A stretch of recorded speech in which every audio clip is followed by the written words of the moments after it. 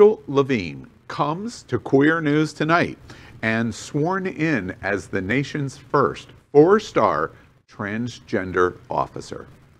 Dr. Rachel Levine is once again making history, becoming the first openly transgender 4-star officer to serve in any of the country's 8 uniformed services.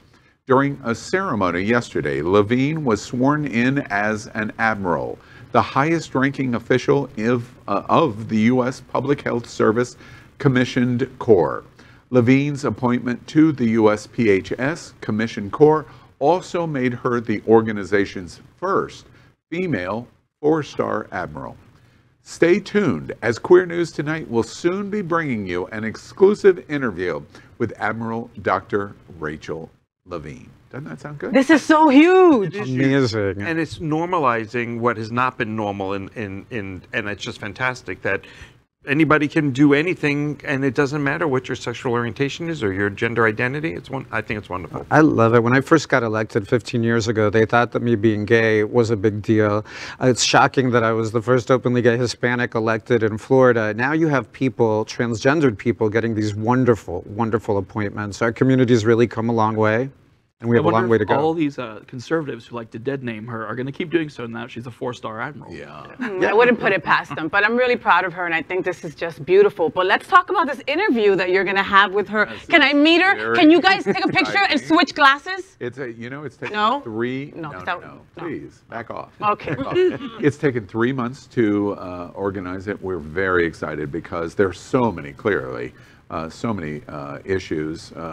History in the appointment of her being the first ever Senate-confirmed cabinet member for the transgender community. So many things that we're going to talk about in the news here.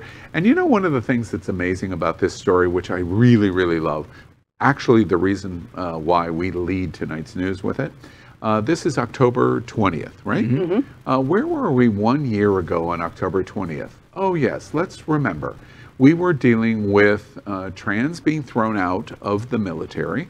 We were no recognition by the Department of Defense. We were using the Justice Department to take away health care in the military for anyone that related to it.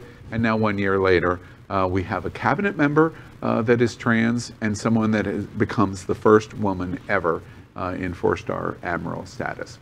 What a difference a year makes. Yay, President Biden. Yes. Yeah. Exactly. LGBTQ plus news is vital for our community and for the broader world as a whole. We have enough enemies at Fox News. Tucker, Sean, and Laura are loud. We need passionate allies. Happening Out Television Network, Queer News Tonight, and It's Happening Out are literally out of the closet and into the headlines. Our community needs your support.